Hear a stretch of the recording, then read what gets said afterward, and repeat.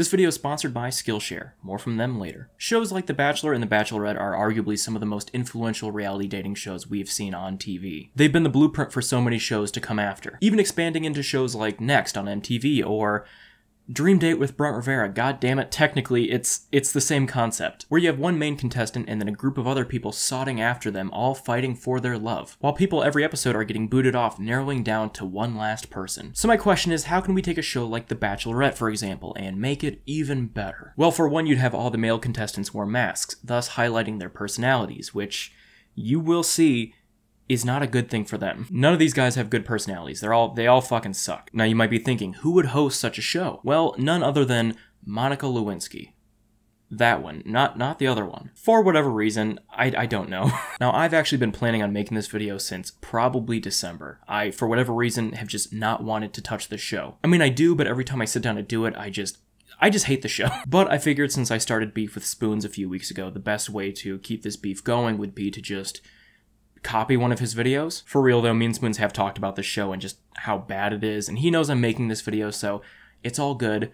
Well, probably. Now with Mr. Personality, I discovered the best way to get a rundown of a show, and that is to just watch the second episode and nothing else. And no, that's not because it was the only episode I can find on YouTube for free, but I'm fucking lying, that's the only reason. But this episode is more than enough. What happens when one extraordinary woman who has only dated men the ordinary way must pick the love of her life without ever seeing his face? Probably nothing eventful, like, at all. She's playing us like a fiddle. I can't do this. I think I'm out. This is not a game. This is a lifelong decision. Now I want to talk about the masks these guys have to wear, because they are frightening. As I said before, they are supposed to highlight the personality of these men, which none of them have a good one, so these masks aren't helping. Whatever they look like underneath cannot be any worse than the Crayola GIMP masks that they were forced to wear. Haley, a 26-year-old single career woman from Atlanta. I'd like to take a moment to appreciate the term career woman. I honestly forgot that was a thing. This woman not normal woman.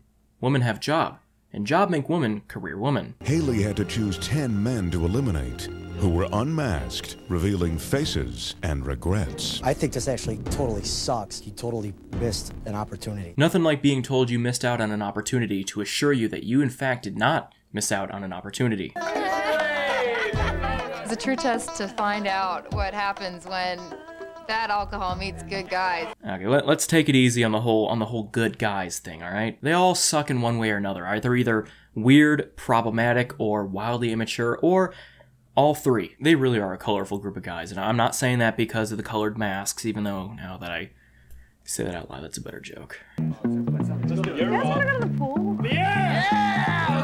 Now in this episode, the first night is going to be them kicking back, having some drinks, and hanging out by the pool. Until drama ensues, of course. They're all hanging out in the jacuzzi, having a good time, staring at Haley's body, when Chris swoops in and takes her inside to get a drink. And everyone's freaking pissed about this, especially Michael. I didn't like really when Chris pulled her out of the jacuzzi. Because he really wanted to get to know Haley and find out who she is as a person. That's not right. I didn't like really when Chris pulled her out of the jacuzzi. We never got a really good look at her in her bikini. Okay, yeah, that's it. Nothing drove men in 2003 more wild than Girl in Bikini. Some of these guys are just like vultures. Some of these guys are real vultures, and it freaking sucks because it doesn't leave me a lot of room to be a vulture myself. And then I was stuck in the jacuzzi with 3 drunk guys. Then I was stuck in a jacuzzi with these 3 other drunk guys, and there wasn't really much else for us to do, so we just started screaming, I don't know. Now guys, I want to take a real quick moment here to thank the sponsor of today's video, Skillshare. Skillshare is an online learning community with thousands of inspiring and creative classes for anyone who loves learning. Classes in fields like art, animation, web development, business analytics, productivity, and so much more. Skillshare is perfect for learning new skills or mastering old ones in your free time. For example, I personally have been loving the class YouTube Success, Script, Shoot, and Edit with MKBHD. Marques Brownlee is a creator that I've always respected on the platform, so I was really excited to see what his class would have to offer, and it did not disappoint. Although I've been making videos for over a decade on YouTube now, I was surprised at how much I was able to learn from this series and just be a better video maker overall. Not only has it taught me to make better videos, but to be more efficient at making them. As you guys can see, I've been posting a lot more lately. So everyone say thank you Marques Brownlee and Skillshare for giving Chris the skill set to make more videos. So guys, if you have a specific skill you're trying to learn, Skillshare is the perfect place to start. So let's make 2022 the year of self-improvement. So that's why the first 1,000 of my viewers to sign up through my link in the description will get a 1-month free trial to Skillshare so you can start exploring your creativity today. Thank you again to Skillshare for sponsoring today's video. Now back to Mr. Personality. When I went out to grab Haley from the pool, I thought for sure, you know what, let the games begin. Holy shit, Chris sounds like a 50-year-old man. The voice does not match his face. So as Haley and Chris are talking, we discover that Chris fundamentally does not understand the concept of this show. This is not a competition. Hey! What are you up to? And who's got the beer? We lost you for a while. I was just upset that we had a little group thing going on in the jacuzzi and she took off. Yeah, we don't know why she didn't want to stay in a hot tub with 4 screaming drunk guys. It just doesn't make sense. I'm kind of bummed out, I gotta be honest. What was going on upstairs?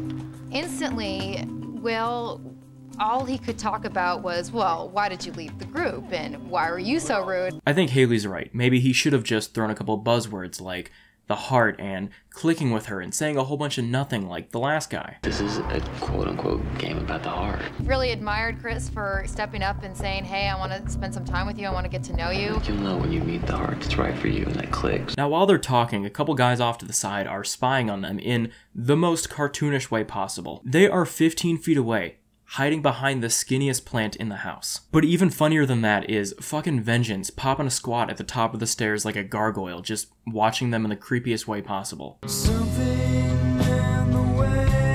Chris seems to be around a lot, you know, sort of in the shadows and such. I don't know if Chris had been up the stairs the entire time. I was very surprised that he had been up there. I thought it was a little strange. I was very surprised to find out that Chris had been at the top of the stairs the whole time. Like, he really did a good job of blending in. Like, he's become one with the shadows. So as Haley's being escorted back to her room by a guy with a mask that's a color, I don't fucking remember any of their names, they walk by Chris, who is utilizing the Drax method of not being seen by just standing still. But then Chris finds a way to make it creepy, of course, and just goes in for a touch of her material. We do have a big date tomorrow. Yes, I can't wait. Maybe Chris thought he was protecting me like a guardian angel, but to be honest, it really creeped me out. I just don't know what I'm gonna do about him. I'm thinking it was at this point that the showrunners also were realizing the liability they have let on set by just allowing Chris to be here. There's no telling what this man will do. Nothing but crisp cold water. You know, I wonder if any of the guys on the show got athlete's head from wearing these masks for so fucking long. Now guys, so far the only person whose name I've been able to remember is Chris, and that's not because it's the same name that I happen to have, even though that does play a big part. But mainly because they focused on him the most, and also he seems to be the creepiest out of a bunch of already creepy guys. So when Haley says stuff like, Joseph really needed to take today and, you know, own up to what he did last night. I don't know who or what she's referring to. I am relying on some heavy context clues. No, I'm really not a drinker. I don't. What was it about last night that... Just every time I turn around, somebody feeds you more alcohol, so... Okay, now I'm seeing that she's just referring to the "you took my beer breath away" guy who drank a little too much. You make my breath fall away every time I see you. I've wanted that since I was 4 years old. You know, I really... What type of girl is that, though? You're lining up pretty damn close. What is it? What? This show really just took the horniest group of men they could find, because they are all obsessed with Haley, not even knowing shit about her, except that she looks good in a bikini. They have all been quite vocal about that. My feeling is that people can have more than one soulmate. I mean, you're not just a soulmate. You could be my soulmate. I guess I should clarify that, you know, there's a bunch of different interpretations in my mind of soulmate. I mean, it can be a guy, it can be a girl, it can be a soul connection to a group of people. I think a person can have many soulmates. Like, Haley could be my soulmate. Hell, even you could be my soulmate. You know, a girl, a guy, a group of people. I think it's just really who you find a connection with.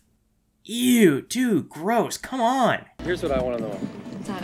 Why should I fall in love with you? I would have to find out more about you before I could answer that. I could tell you what I want to offer somebody. What do you have now? It's just as important to find out if she's compatible with me. This man needs to realize that he cannot ask those questions, especially with that tone, when his hair looks like this. This man is the closest a human has ever looked to a character in Shrek. Here I am. Hey, Stan. Now it's time for Stan to play his own game called How Can I Get Voted Off This Show as Quick as Possible, and he is currently in the lead. Brian said to be very aggressive, so that's what I'm gonna do. Wow, hey, here like we it or lump it, we're gonna actually pretend. Princess of the Surreal and I on the boat together. This may be a little foreshadowing of the future right here, don't you think? How about that? Sometimes I get kind of goofy like this. I honestly, I don't. I'm gonna make, I've done this before too to make, oh, I won't do that to you, I'm sorry. We're not really connecting, and if I'm being honest, I don't know why. I mean, I've done everything right. I pulled her into my clutches, I did the old shine the sun in her eyes trick, and nothing. I really want to emphasize how funny it is that he just shined the sun in her eyes by lifting up her sunglasses. Like, what was he trying to accomplish there? Also, I know the boat is not that big, so all the guys have to be huddling around watching as this is happening. I really wanted to see them, you know, give me a little bit more today, and really just didn't get it from any of them. I think by now Haley's starting to realize that all these guys suck. Like, the best ones just don't suck that much. But now the next night they have a luau, which is pretty similar to the night before, except now there are extra girls in the mix to, stir the pot. Oh my goodness. And for whatever reason, Stan still doesn't think that he is winning at his own game, so he decides to do whatever it takes to get voted off even quicker, by just quitting. Might I add, in the lamest way possible. Stanley stops the party cold and makes this lame speech. I don't know, I think I've been agonizing over enough. I think that's really what...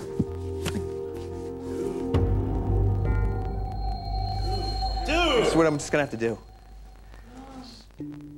So yeah, my easiest joke punching bag just leaves the show 15 minutes in, so fuck me, I guess. I was very surprised at how much these guys wanted to give the other girls some attention. I get what she's saying here, but like, what do you expect them to do when you're just talking to one person at a time? Should they just wait in line to embarrass themselves in front of you, or should they have the freedom to go off and embarrass themselves in front of other people? I was very surprised how immature a lot of these guys presented themselves to be. It was truly a test to see, were they going to drink excessively and sort of act like buffoons, or were they going to keep themselves composed? Well, I'm still on team none of these guys. I don't know what she's really complaining about. They all just seem to be dancing at a luau. Like, maybe it's the reality TV show editing manipulation, but it just looks like they're dancing. I mean, they still look like idiots, but they're just dancing. But Haley can't take any more of that, so she takes red guy to the dark room. I was allowed to take one man to the dark room, and I chose Mike. Now, the dark room is a room that is,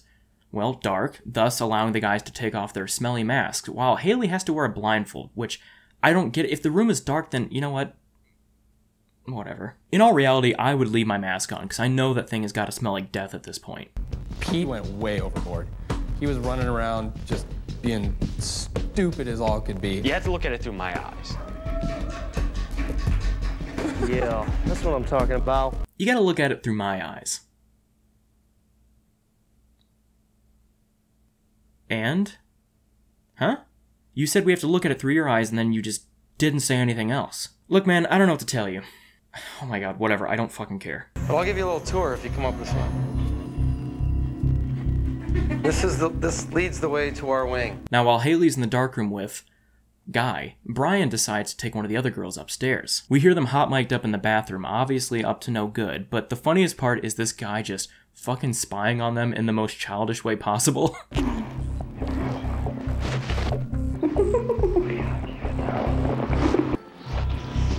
Maybe I like it. So you like the mask. Why do you like the mask? I like the little anonymity. Oh, wow. You know, second thought, why don't you put that thing back on? I think a lot of women have fantasies where they have sex with a man they are not really sure who he is. Yeah, I think a lot of girls have a fantasy of, like, hooking up with a really hot guy, or a guy with your face that covers it up, you know, that kind of thing. You've just got to see this. This is what they call the deliberation room. Now, this was the point in the show that I found out it was hosted by Monica Lewinsky. Like, I didn't know up until this point, so it threw me the fuck off. If you asked me to guess who hosts this show, I don't even think my first 500,000 guesses would have Monica Lewinsky in them. So Monica shows Haley the footage that we just saw while she was downstairs, desperately trying to get that guy to go to first base with her. Better. I can show you why. So after seeing that, Haley the next day confronts a couple of guys about their actions that night. For example, she confronts Pete for the kind of lap dance that he got. You know, a particular lady was sort of dancing with you very seductively. He assures her that it's okay because it was one of those lap dances where you don't exchange bodily fluids, as opposed to the other one. The way I look at it, it's, there was no exchange of any kind of bodily fluids. And Haley obviously takes that very well. Thanks for coming up. I appreciate your time. Okay. But then of course she has to confront Brian over his actions in the bathroom. Just had been talking to a couple guys, and they said that you had left with one of our lady guests and something may have happened. Seeing him in that mask head on like that was genuinely a jump scare that I was not ready for. I don't think up until this point we've really seen shots of the guys in these masks head on like that. It's like when you see Phineas from Phineas and Ferb from the front for the first time and it just creeps you the fuck out. Up until now, I couldn't quite put my finger on who he looks like, but he looks like the Thing from 2005's Fantastic Four. Thank you. Thank you. Good luck with your decision. I'm sure it's going to be tough. Okay, thanks. So guys, now it's finally time for the voting off portion at the end. And I think Brian knows he's going to get voted off, so he decides to get ahead of the situation and just voluntarily leave. Because they can't fire you if you quit. I think I have to unmask and be on my way.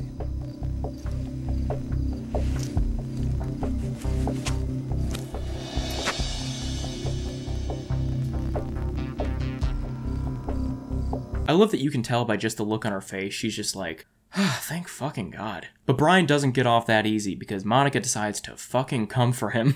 I think you are a beautiful, intelligent, charming... You know, I'm sorry, I'm going to interrupt because there have been rules that have been set up, and in a moment everyone was going to find out. These other guys are here, they've got to find out too.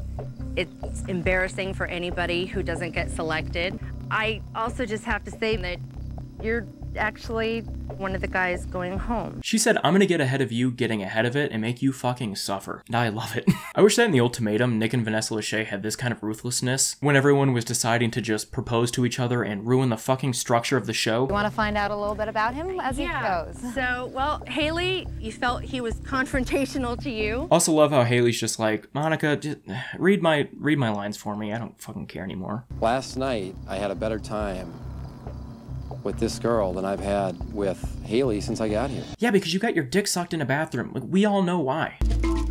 Well...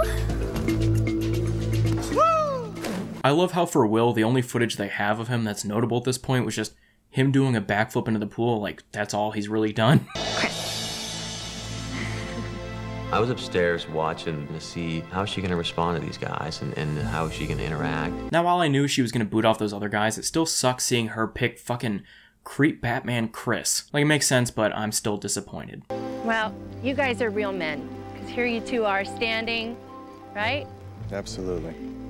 You both are just awesome. I know that those guys are probably loving the fact that Brian pulled his little stunt at the beginning of this, because that means them getting booted off for Haley wanting nothing to do with them has much more of a positive spin on it. Now, halfway through covering this episode, I found out that there is actually one other episode on YouTube, and that is the finale. Now, while I'm not going to dive into it, I did at least want to see who makes it to the end. And wouldn't you know it, it's fucking Will, the guy that did the sick backflip into the pool.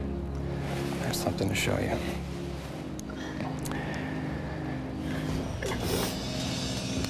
I guess that's alright, because from what I saw in this episode, he's like, not the worst.